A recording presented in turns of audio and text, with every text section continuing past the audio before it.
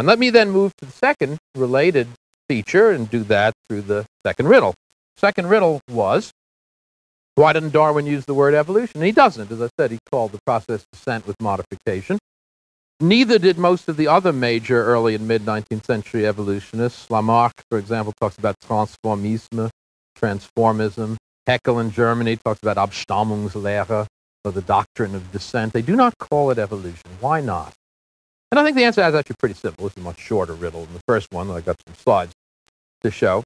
The word evolution was a perfectly good English vernacular word at the time, and it meant progress. It was a largely poetic word. It comes from the Latin evolutio, which is unfolding, and it refers to a kind of predictably progressive upward unfolding. Now, Darwin never would have chosen that vernacular English word for the process. Why?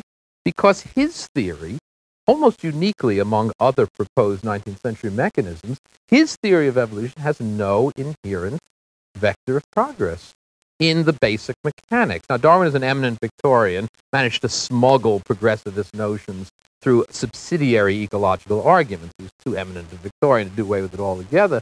But Darwin was delighted in recognizing that what I like to call the bare bones mechanics of his theory included no statement about progress. In that universal, predictable sense of a cosmic betterment, what Darwin's theory is about is only adaptation to changing local circumstances. That's all it is. Yes, the mammal with hair is a better elephant for a cold environment, but it's not a better elephant in any cosmic sense. All you get out of Darwinism is adaptation to changing local circumstances. That's all. There is no inherent, predictable, progressivist component. And that's very frightening to many of us who wish to see human beings as the end result of a predictable, progressive process. And we want to see whatever evolutionary mechanism we allow producing this in some intrinsic way. Darwin was very clear on that. The office I live in now at Harvard used to belong to an American paleontologist named Alpheus Hyatt, who believed in inherently progressive evolution. Darwin had a long correspondence with him and eventually wrote in some frustration to Hyatt, after long reflection, Darwin writes, I cannot avoid the conclusion that no inherent tendency to progressive development exists. Now, there is no greater bias to this day in pop culture understanding of evolution than this misequation of the concept of evolution with progress. And I'd like to show a series of slides that illustrate that and then give you a better take on what Darwinism is about. And in fact, we'll show all the slides right now. This first to make a general point about Darwin's radicalism. Our standard picture of Darwin is as an old man living in his country home, the sage of Down, if you will.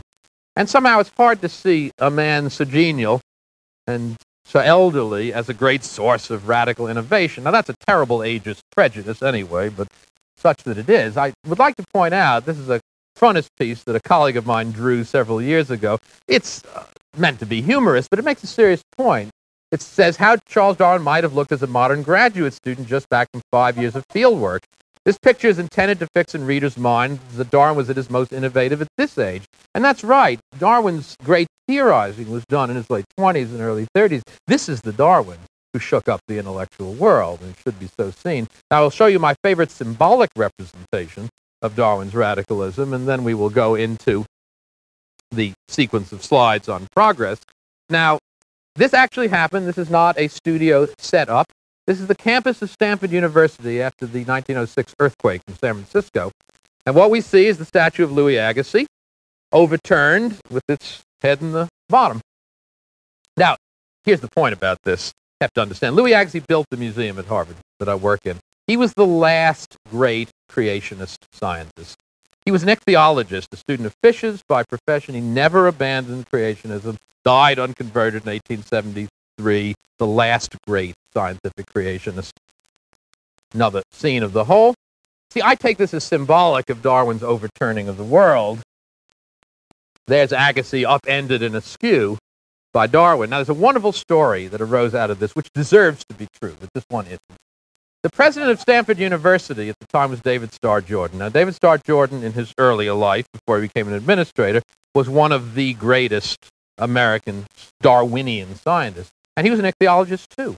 So he and Agassiz shared the same specific subject, fishes, but whereas Agassiz was a creationist, David Starr Jordan was one of the first great evolutionists in Darwinian sense.